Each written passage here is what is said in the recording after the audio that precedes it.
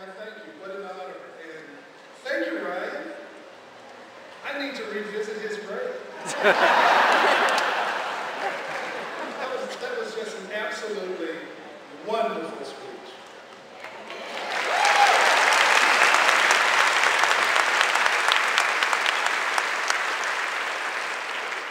Now, we are all here today because we realize that this country is in trouble. Now, I want to let you know one thing and let you know it right now. This country has been in trouble for a number of years.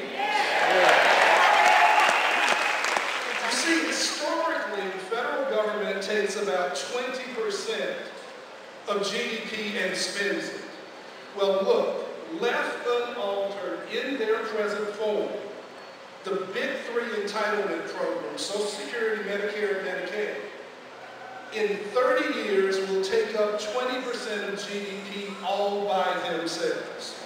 Now, here's what that means. It means that there will not be a penny left for defense. There will be not a penny left for education or any federal expenditures. Now, that's without this current budget. This current budget speeds up the day, because it contains two items that have to be defeated. One is cap and trade.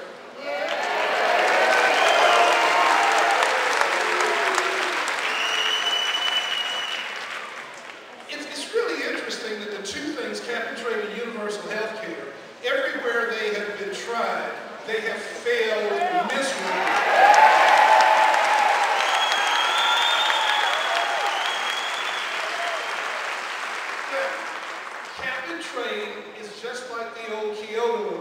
And every country that adopted it saw a loss in jobs, saw a rise in unemployment, and a decrease in economic growth, and they became worse off. So some of those countries said that they were going to opt out of it, but yet this country is trying to opt into it. Now, there is a reason why. It's because what they do is that they tax some people and then redistribute those taxes to others. So the government picks the winners and picks the losers. Understand, cap and trade is not for what they say. It doesn't do anything about the environment. The only thing it does is it increases the power, increases the scope of the government. The second item is universal health care. Universal health care, being another entitlement, will do nothing more than to cause the amount that the federal government takes to increase. So instead of 20%, it goes up to 28%. Now, as Ryan points out, how do you want to pay for that? Now, he said one of the ways is for the Fed to monetize the debt. You know the Fed is already doing it. The Fed is already doing it. But that is not the main way it's going to be paid for.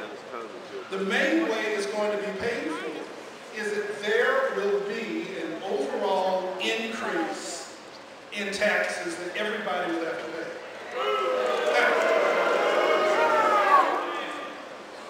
Now, the way that the government is doing things is it's creating class warfare. It's saying we're only going to raise the taxes on the rich and lower the taxes for 95% of the population. You don't believe that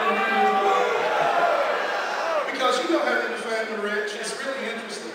It's households that make over $250,000. Not individuals, but households.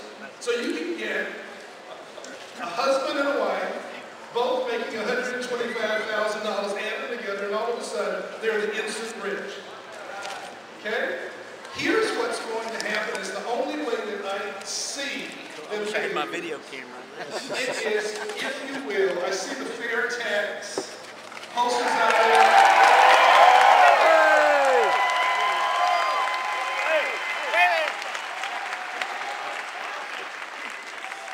Here's what I'm afraid. I'm afraid you're going to see a consumption tax to our regular tax base. Boo! Seriously. So instead of just getting a fair tax and taking off the income tax, we're going to get, unless we are careful, an income tax plus a consumption tax in order to pay for the increase in government. I heard someone say the other day, I want my country back.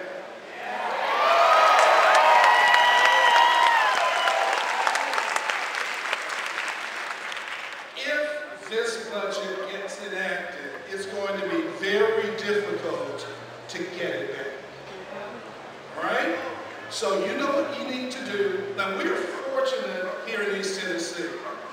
We have politicians that are on the national scene who will oppose this sort of budget. But there are other politicians, other representatives in the state of Tennessee that will vote for it. One step at a time. We will see their votes before 2010. Every politician who votes for this budget has got to be defeated.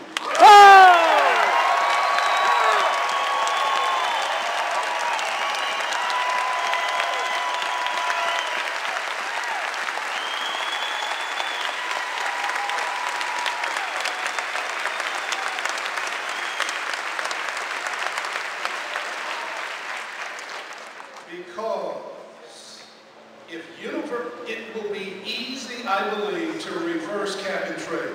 You may not know this, but when the Kyoto Accords, cap and trade came up the last time before the Congress, it lost 96-0 in the Senate. So I believe that cap and trade could be reversed. But tell me, it's not going to be easy to reverse a new entitlement program such as universal health care. And that, my friends, will break the bank.